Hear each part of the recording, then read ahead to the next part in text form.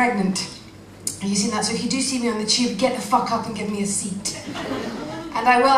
I'm going to Edinburgh next month. I am quite heavily pregnant now, and I'll be going to Edinburgh next month to do what's called in the business is cutting it fine. But yeah, the venue, the stand I'm working in called me today, and they're quite worried about it. They're like, do you have any special technical requirements? Yeah, seat. Maybe some warm towels. Midwife. Kind of thing. But it'll be fine, they'll be fine. And and this is my third child. I've got 2 already, so I'm not too worried about it. And my other 2, I have my other 2 with my ex-husband, and they're quite smart, so if this one turns out to be a thickie, we'll know who to blame.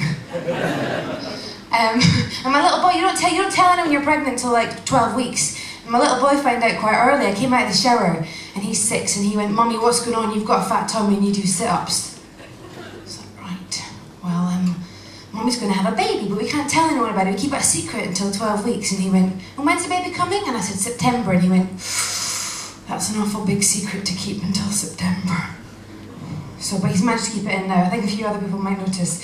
But I do, the weird thing is about being pregnant now, like, so all the tests have changed. I had this one recently where they check everything now. They check baby's lungs, they check baby's heart, they check your cervix. Gasp silence. Don't be frightened, we've all got one, all us ladies have one. And they whack this microphone up there and they listen to your cervix to find out how healthy it is. And this is how my cervix sounds. Like a really fucking angry cat. And a few weeks later I'm having a conversation with my boyfriend. I say conversation, I mean fight. We're having a fight. And my boyfriend turns to me and goes, "Oh, shut up, you sound just like your cervix." I can't say it's a lie.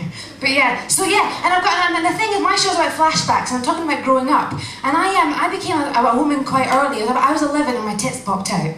Terrifying. I was still playing with Barbies and starting to look like one. It was horrifying. I was 13 years old, and I had the body of your average Edinburgh 16-year-old, only without the pregnancy stretch marks. It's funny, my little girl, she's growing up now too, she's 9, and she starts, I take her shopping to Peacocks, because there's a nice thing in Peacocks, because the clothes that we buy are probably made by kids the same age as her. So that's got quite a nice thing going on there. And she picked up this pair of pants, and it said on the back of it, "Angel." I was like, "You're not fucking having them, put them down." And then the next thing she picked up was said on the front of it, "Can't wait to be famous." I said, "You're not putting that on, you're sending out the wrong message." And she said, "What message am I sending out?" I said, I'm not dressing you as pedo bait.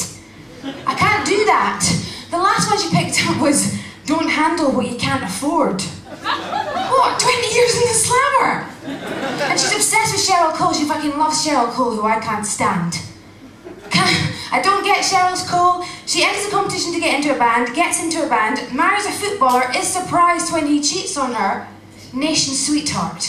What the fuck? I just don't get it. My hair's got its mojo back. No, Cheryl, you're wearing the hair of a blind Indian child. If my daughter grows up and she wants to be Cheryl Cole, I'll shoot her in the face. Bit of a horse. Look what you made Mummy do. I'm going all dark and I'm getting up, but you're lovely. And I've been Wendy Wason. Good night.